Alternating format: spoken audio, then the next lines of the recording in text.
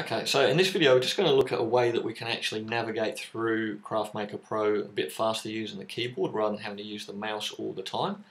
So if we go into the parts section, I'm just going to use this as an example, and I'm going to pick my green clay.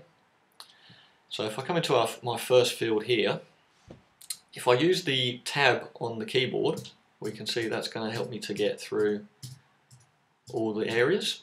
And when you hit a drop down menu, so for example like this one here, if I hit the escape key, okay, we can hit escape, and then if I type in the first couple of letters or whatever I want, so if I type that in, CHA, it's going to actually show me what's in the drop down menu. So again, if I just do that, I could type in kilo, or just start typing it and it'll actually bring in what's in the drop down menu. So it's just a quicker way to get through. So we'll just use the tab key. Just use the tab key to get through each of the areas. It'll allow you to navigate through a little bit faster than having to use the mouse to click across to all of the areas all of the time.